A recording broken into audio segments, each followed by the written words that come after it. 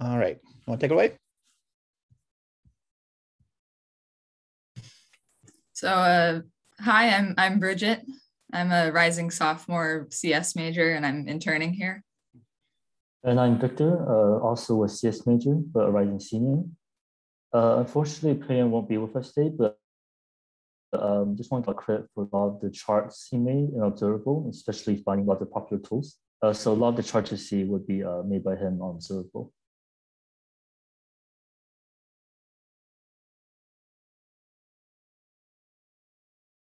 First, just going to go over some of the goals for the internship we have.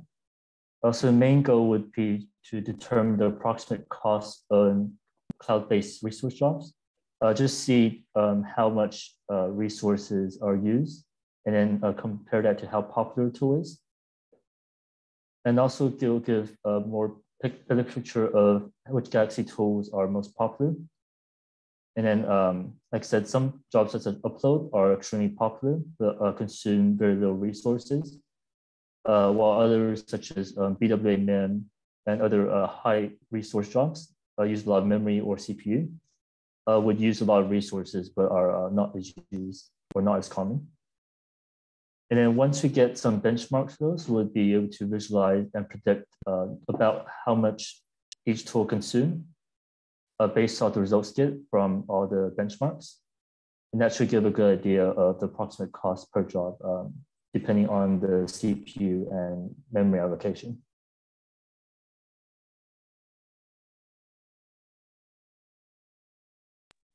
So the way that we go about collecting this benchmarking data is we've used three different cloud instances. So Jetstream, Google Cloud or GCP, and Amazon or AWS. We collected several DNA and RNA data sets, both paired and single reads, to test a variety of data on a suite of tools. So we used workflows to run these benchmark tests through tools, running these DNA and RNA data sets through tools like BWA, BWMM, Bowtie2, HiSat2, StringTie, Salmon, and Callisto. Because those seem to be relatively common tools that we would get some benefit from figuring out runtimes of.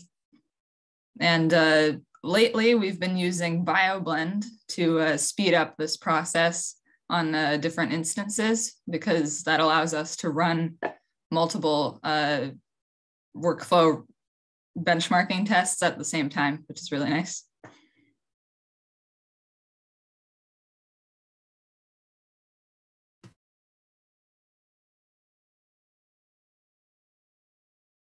Victor, you're muted.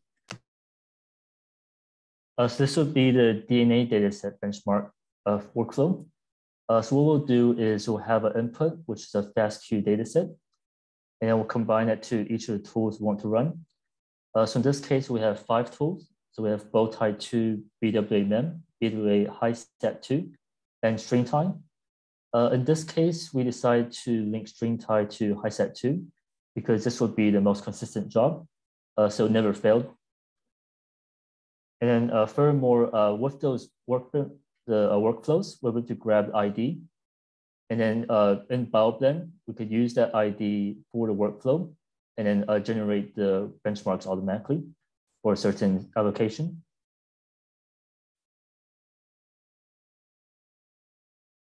For the RNA data sets, we had to have 2 inputs because Salmon and Callisto required a reference transcriptome.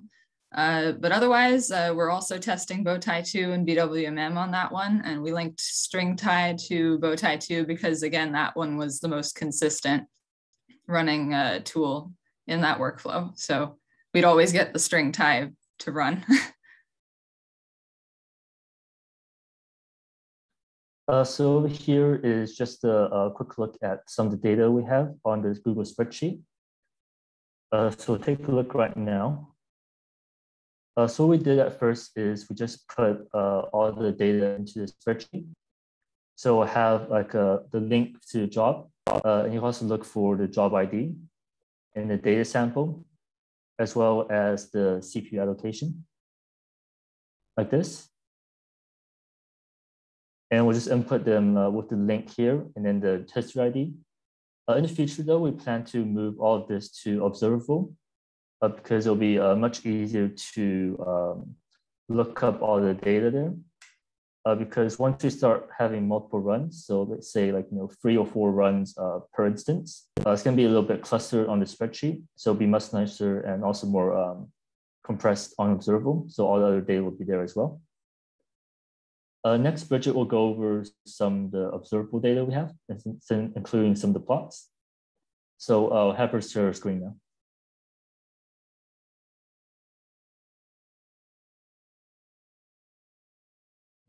All right, so this is our observable dashboard. Dannon has the main version, so we're on his page and it's updated. So these are some stacked area charts of historical data, which Pay1 collected the data for and made these graphs. So shout out Pay1, thank you. So you can look at which tool is represented by which area because of tooltips. So they just pop up as you mouse over them. So as you can see, upload is quite popular. So it's at the bottom and it has the most area. And then there are things like, I don't know, there should be BWMM in here. Probably more interesting in terms of resource consumption is total CPU time per month. For some reason, Top Hat 2 is a large resource consumer, which is strange because it's deprecated. But also you can see BWMM and Bowtie 2 and other common tools like that we're testing. These two are kind of... Sorry, what is green on that chart? I think that's RNA star. Yeah, it is. Okay, cool, thanks. Yeah. Average memory consumption per month by tool and average CPU time per month by tool are kind of not super readable for some reason, but yeah. And then these are tables that go with those stacked area charts so that you can look at the specific numbers and organize, sort however you want. And then here are some tables for comparisons. So number of jobs versus number of users, number of jobs versus total CPU, and number of jobs versus total memory. Now we get to some new stuff that wasn't here on Tuesday. So I just made these yesterday. So there's tables and plots for all 3 instances benchmarking data so far. So this is a filterable plot and a table below. I can demonstrate.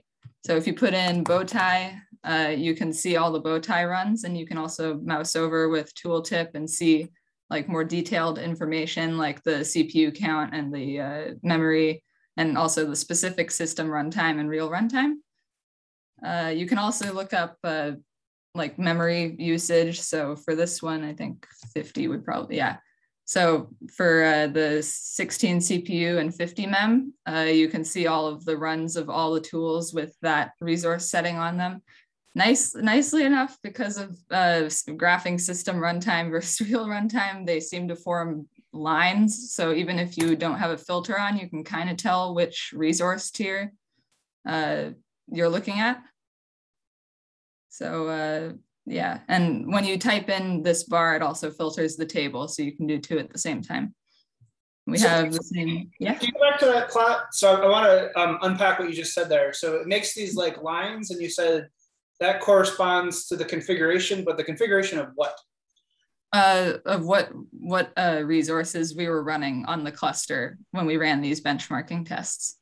With the number of cores or the amount of RAM? Mm-hmm. Okay. Yeah. Is there an easy way to kind of say what those lines are, just very quickly? Yeah, it's just kind of an interesting feature that happened when I graphed it. No, but that one specifically, is that the 4-core 8 gig line? Yeah, this one is right here. Yeah. And then what's the one above that? It should be 9 and 28. Yeah, 9 CPU, 28 mem. I see. And it's 9 because I think it was a 10-core machine, but you reserved 1 core for the GUI and other kind of scheduling tests. Yeah, that's right. Okay. So what's interesting is to compare the same dot. So here, I mean, it's still work in progress, but the top rightmost dot is likely to be comparison of the same tool. So that one's 4 and 8 runs whatever 9,000 seconds, and if you move over to the middle one, top one, it's going to be presumably the same tool, but you have more CPUs. So like that's if that is linear, that means the tool speed up is linear across the CPUs. But again, we'll figure out more visualizations. But and that's the way to compare what the impact CPU configuration changes have on the runtime of a tool at this point. I see. But you could do the filtering. You could do bow tie and see all the bow tie runs. Yeah, but you want to compare the lines. Yeah. Yeah. That's so cool. Thank you. Yeah. Also, there is you can zoom in and out a little bit because Peiwan and Dannon worked on that. So I used their plots down at the bottom here, which I'll get to in a sec for a template. So that helped a lot. So yeah, and we also have AWS and GCP, same thing. You can filter them all. So, and the hope is to overlay these at some point, or at least make it so that we can have like them all in the same space and select to switch between them rather than scrolling. So hopefully that I'll, can implement that soon. Do you know if the, I guess, processor architecture and clock speeds are comparable across GCP and Jetstream and AWS? I don't know how to answer that one. I'll probably have to overlay that to see if the system runtime are comparable across all these platforms. Yeah. That'll be in the documentation to some degree of the respective providers, but we use the same machine class, like memory. They have CPU heavy ones and the memory heavy ones and whatever. So it's the same class across the providers, but I have not looked at the CPU specs for each yet. Okay. Yeah. So just to wrap up, we draw all of our data from GitHub, so it just links right in. So that's nice. We don't have to upload any files. And here was the testing of zooming down below. And here's a scatter plot of the number of jobs versus total memory and number of jobs versus CPU time, like the charts, the tables up above. So yeah. And that's what we have on here so far. We're planning on adding a table of contents for better navigation and like I said, the overlaying or at least quickly switching between the instances benchmarking data charts. So that should be coming soon. And I think the plan, I mean, it's great that this is available, but I think the plan is to sort of embed some of these figures onto Galaxy Hub. Yeah. Yeah, eventually we will be incorporating all this into an API. So, well, there's the API, but then there's also just sort of making it easier to find rather than having to know to go to Dannon's like private repo here. Yeah. This is so cool. Thank you. Yeah, of course. All right, I'm going to stop sharing my screen now. So there you go.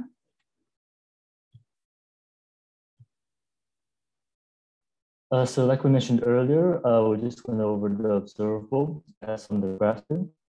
So hopefully in the future, one will be able to overlay them. And then also once we have more benchmarks on the same instance and on the same data set, so multiple reruns, we'll hopefully get an average system runtime and then compare the plots for those across each data set we use instead of each job. And hopefully we can see something, see if it's linear acceleration or not, like Zenon said. So we did have a few challenges. One of the main challenges was trying to get polyester to run. So polyester would be able to create synthetic RNA data sets to use.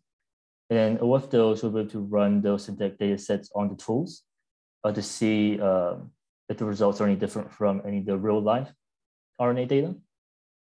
Also, one issue just resolved earlier when Keith added a new node for GCP.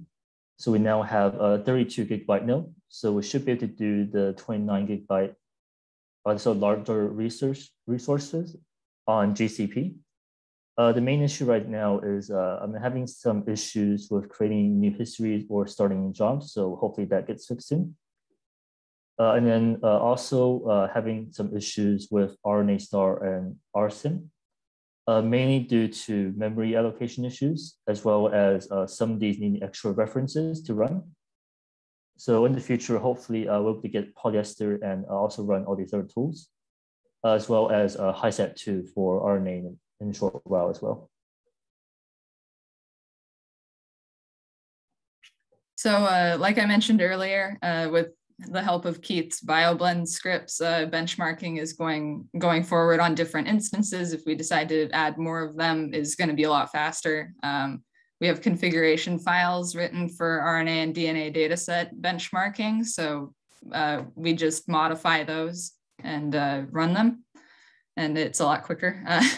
And one issue with this going forward, though, is that dataset and workflow IDs change across cloud platforms. So Keith is currently making progress on identification by name instead of ID for BioBlend. So hopefully we'll be able to get that working before we add another instance to our benchmarking. So that's exciting.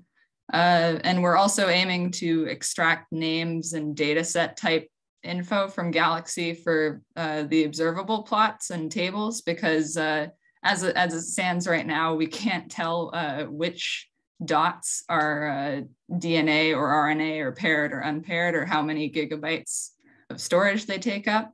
So we can't really drill down like which trials are which, basically.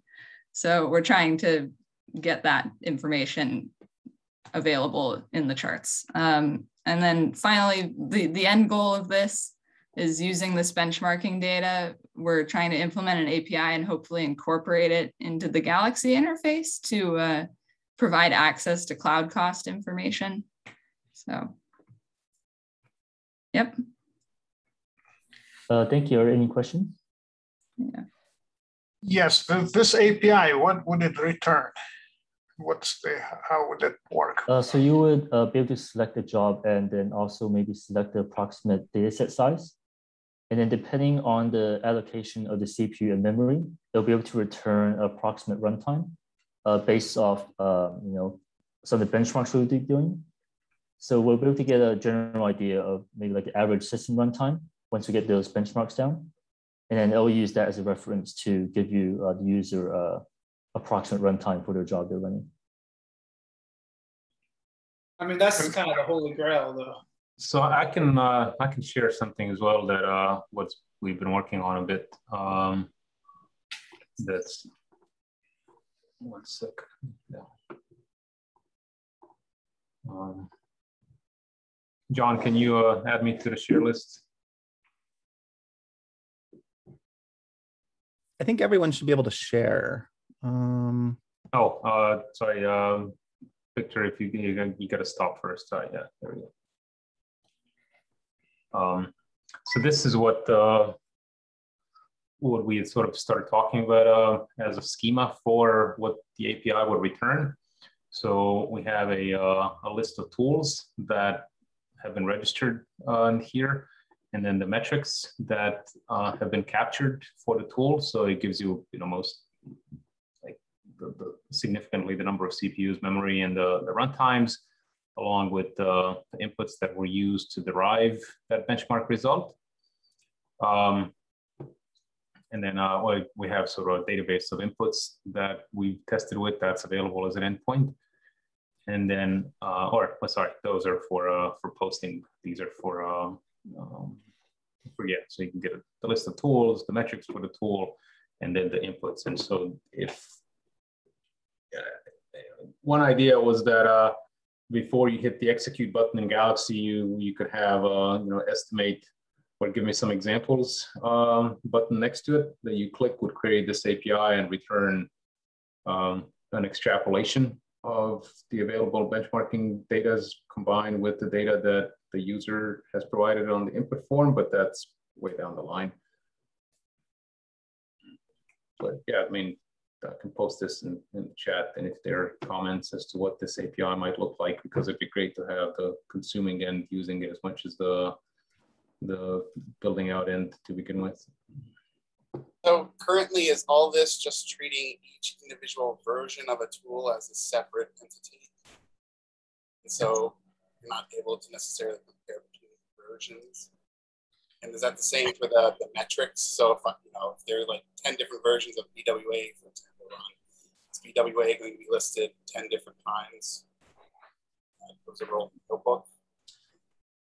Yeah, I mean, as it stands, yeah, we didn't aggregate across the versions. I don't know whether we should have or not, but we didn't.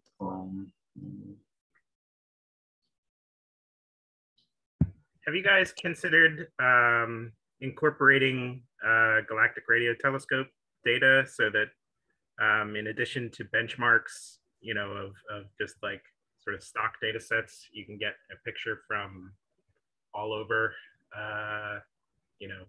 random data and different configurations of production servers and that kind of stuff? I mean, it's certainly an option, but I mean, we had 6 weeks, and the state of radio telescope was kind of in flux. So plus, as you said, it's random data as opposed to sort of controlled inputs. So yeah, I mean, it's on the table certainly. Just with the timeline we had, the radio telescope seemed to be out of scope to actually get info. Okay, yeah, makes sense. Yeah, I really, it's good because the past projects that have focused on this were using that kind of data, right? Like the existing ones. I like the approach here of like, I mean, if you're changing these variables intentionally, there's more things you can sort of tease out of the data. I think it would be really great if like I know these summer projects are short term and stuff. It would be really, one cool outcome might be just like a list of issues on some project Galaxy on the board, on the issue board, just like here are the things that we could do to sort of improve the APIs, make it easier to sort of do this next time. But that in documentation is really nice. I mean, I guess in that vein, are there things that Galaxy, the framework, or Galaxy, the UI, or the API could do to sort of make this process easier? Keith might have some comments on that one. Yeah, I've talked to Keith. Yeah. There's the issue with trying to determine the IDs of data sets when we move them across issues. But John and I have already been talking about that in Gitter, and I had some ideas this morning. Still trying to determine if the problems I'm encountering are, a problem in Galaxy or a problem with BioBlend. So I'm just trying to see if I can pull the information straight out of the database to see what's in there. And I'll have some questions about that for John and Gitter probably later today.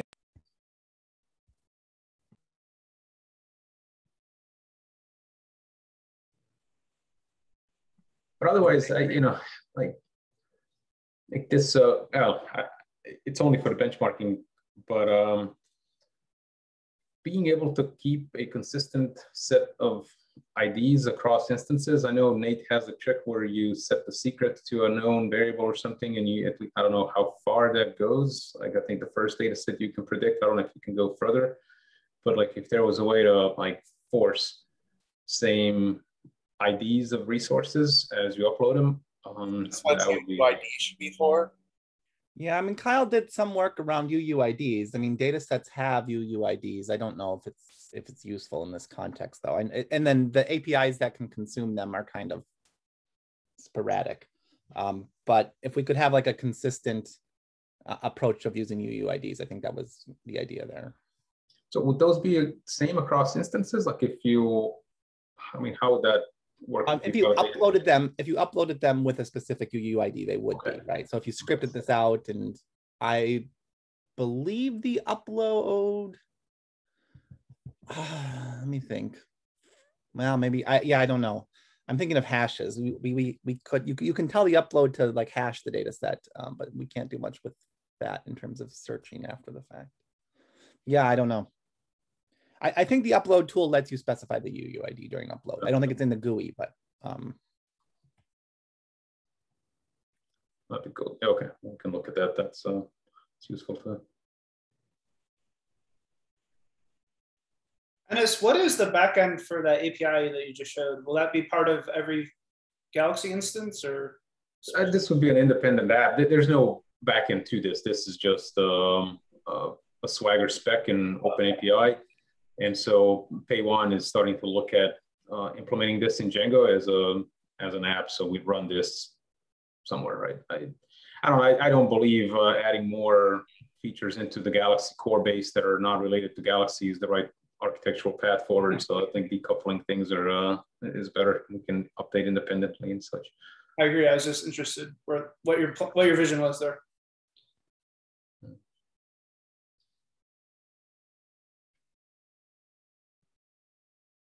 But I think we have the scripts in place now that we could, do this profiling of usage on main quite regularly, right? You almost turn into a cron job that runs, I don't know, once a week or once a month or whenever we want it. That'd be cool. And then that'd be nice to monitor for abnormalities and like if the infrastructure is not behaving as expected, and also you have some kind of deviation from the average and see whether things are running, so they could aid in service stability testings, for example, too, not just benchmarking. Yeah. Well, kind of like how Anton noticed there was that expansion on star. If you kind of squint at those charts, you can see where COVID was very popular and protein folding was very popular and RNA-seq was very popular. It's kind of fun to watch over time. Well, you mean historic data, like historic data? Yeah. Historic data, yeah. That'd be great if we. I mean, I think overall, if we could drive more of our development decisions based on user usage, it would really point us toward what people are doing as opposed to what we think. I think we can already do that because the fact that top hat is still there is disturbing, and it's clearly uses resources that we need elsewhere. So get rid of top hat. Very clear message. Nate, can we do that, please? Good boss, you tell me to remove it and it's gone. You just put more warning text at the top saying, hey, you probably don't want to use this? I don't know.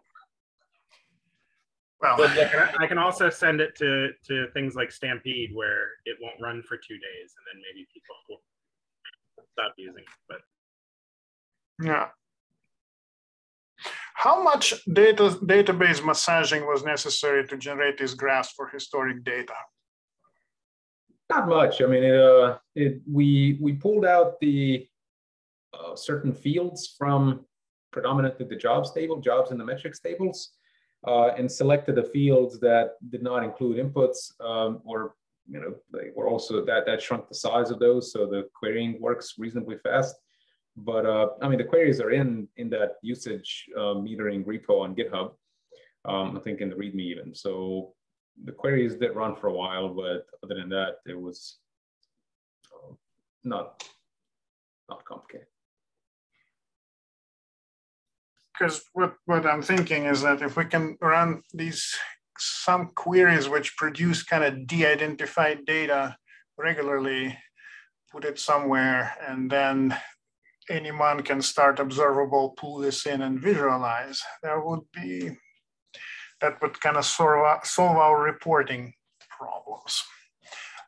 Example. I mean, there was some interest among public admins of resurrecting the telescope to do exactly that.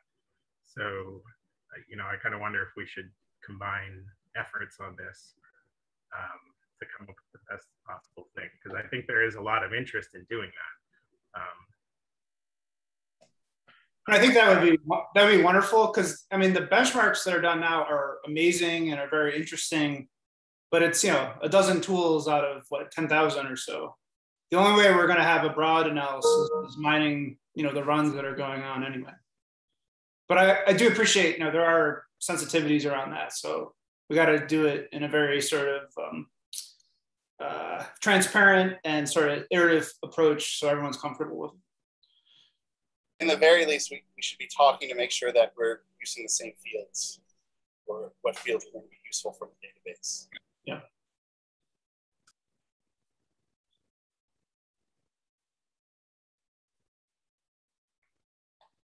And then ultimately, I mean, here we're measuring runtime and so forth, but in a cloud environment, we're measuring dollars too. So I think we're going to be the heroes of genomics if we can put a dollar amount on these popular pipelines, because when you're times 10,000 samples, it starts to be real money on the table. And it'd be cool even at the end of running a workflow if it tells you how much you would have spent if you were paying for it. Yeah. Yeah, I mean, that could be fun at, especially at TAC, where it's all free. It'd be kind of fun to say, had you done this at GCP, this would have cost you, whatever it was, $15,000. TAC would love that. That would be, yeah, that'd be amazing. I'd love that as well. Especially if you could have like a running tab. Show people how much we're giving them. Because if you see one job, it's like, it's 2 cents or 12 cents or whatever. But if you see over the course of a month that you've consumed, $500 or $1,000 or $5,000 worth of compute, that's an impactful resource. So once the internship is over, how do we continue? Well, the great news is that they've all expressed interest in carrying on, albeit at lower engagement levels. But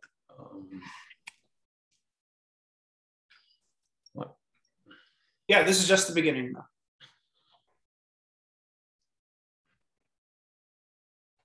I'm wondering if the top 4 tools in terms of CPU usage have a GPU version available that we can utilize to free up the CPU possibly.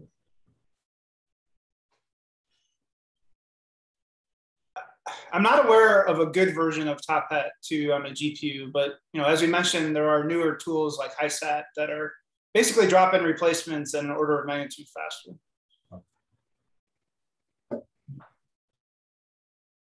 But also, to me, like the fact that almost, it almost feels like 20% of all jobs or upload jobs is, they don't represent 20% of the resources consumed, but it seems like from the user's perspective, if we could streamline the upload process, if we could allow remote data, what Jeremy keeps saying, to be just linked, it would have a massive impact. I mean, that's 1 out of every 5 jobs that runs on main is an upload job. So focusing on solving that to make that seamless, faster, less resource intensive, I think that users will really appreciate.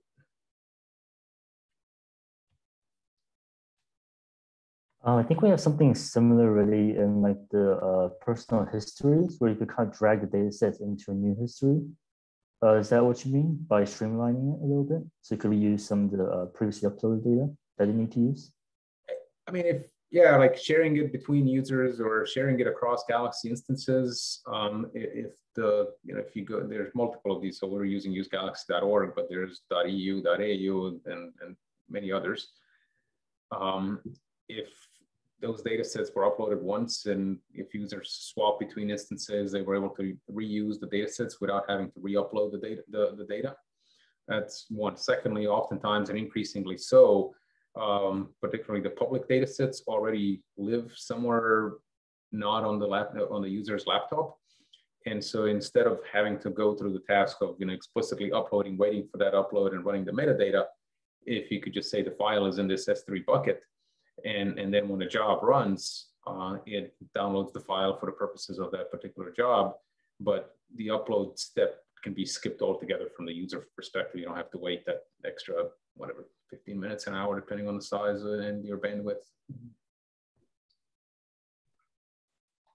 And then in terms of user experience, just to throw it out an idea, if you could drag and drop a file from your desktop onto the upload button, and then it just magically brought it in, it would probably save, a gazillion clicks over time.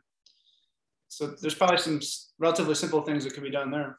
So you can already drag a file into the upload form box, but adding that event action to the button itself as well. That's right. You open the box, you just drag stuff. Okay, cool. I mean, it's kind of an interesting comment on the nature of genomics. If 1 in 5 are uploads, and I mean, there's a lot of caveats, but in round numbers, most workflows are only like 4 or 5 steps long from a given data set.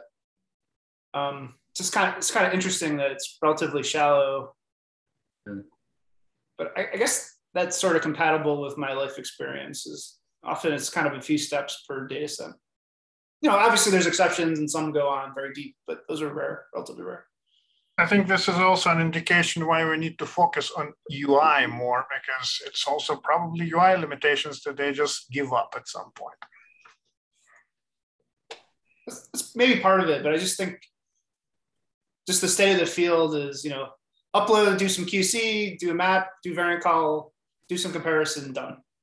It'd be nice to also add the download rate of downloads, because I mean, do people just stop, or do they pull it out of Galaxy and take it elsewhere? Is another question that can be asked then at that 5-point step. It's a good question. Actually, and it's just the idea you brought up earlier, like, sharing data across instances. Maybe if you could somehow have a way to, if you have like 2 separate tabs on screen, and then one is like the regular instance, and one is like an EU instance or something. Or you can maybe like drag the data set from the EU instance and then drag it across the tab into the regular instance, and somehow share the data that way. I'm not sure if that's possible, but yeah, I mean that's the back end is the challenge there, in how Galaxy stores references to the data sets or metadata. But yeah, that's the idea. I think just the implementation is the sticky point.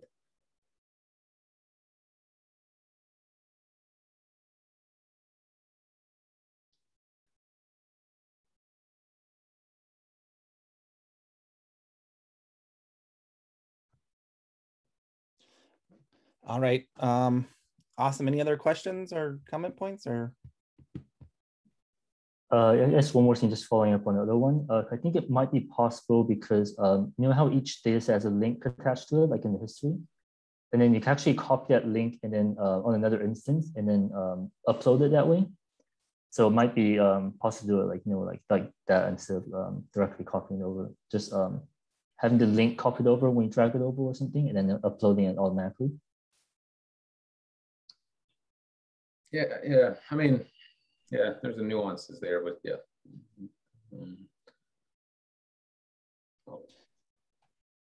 Yeah, you want the metadata to be the same, right? So if the user had selected a special extension for that file or something, you wouldn't want to just sort of take the link and re-import it. You'd want to capture some of that metadata. But I'm not sure how the APIs on the client work for dragging and dropping between browsers. But if we could sort of capture more of that metadata, yeah, I mean, that'd be very cool.